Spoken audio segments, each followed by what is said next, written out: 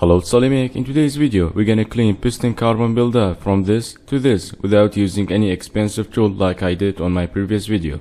So I'm just gonna use a can of carb cleaner only.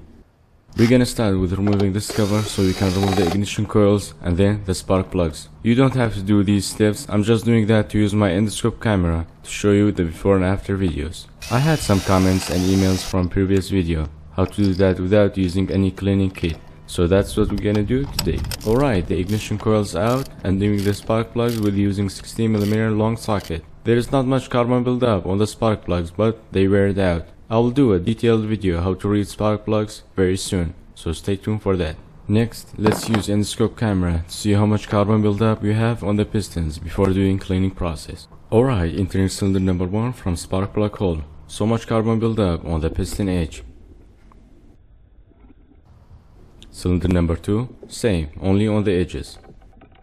Here are the other two cylinders. Leaving carbon buildup on the piston edge for a long time will scratch the cylinder wall and cause the engine burn oil and smoke, and the engine will need rebuilding.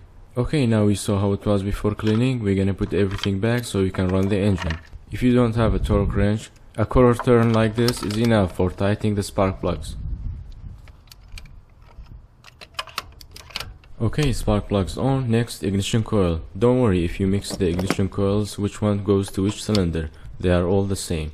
The only time you don't have to mix the ignition coils when you see one cylinder different than the other, like there is more carbon, or if you have a check engine light and misfiring code to one cylinder, so you can find whether if the spark plug, fuel injector or the ignition coil causing the problem. For cleaning, we're gonna run the engine and spray carb cleaner from PCV vacuum hose. But it's not gonna be from this side because it goes to mass airflow sensor, throttle body, and the carb cleaner will damage them. So we're not gonna use this side. The other PCV hose under this cover, which goes directly to intake manifold and then combustion chamber. That's the vacuum hose we're gonna need to spray carb cleaner. Next, we will need a straw like this, insert it in the hose and then put the hose back again.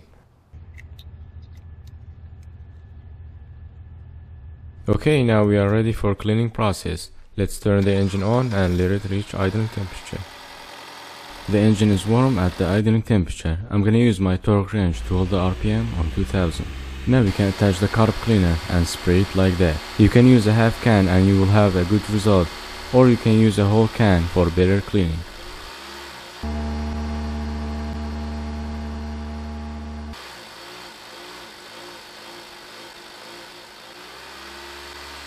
I just sprayed half can of carb cleaner. Let's see how much it will clean. Remove the torque wrench on the gas pedal. By doing that, it will push any carb cleaner that live in the intake manifold. Let's remove the straw and go for a ride.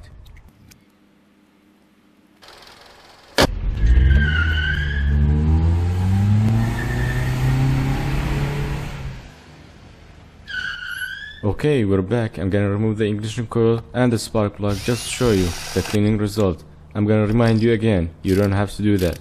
The moment of truth entering cylinder number 1 looks like it removed a good amount of carbon only with a half can. You can also use a whole can for better result. And here are the other pistons. The cleaning process works really good, just like the cleaning kit I used on my previous video.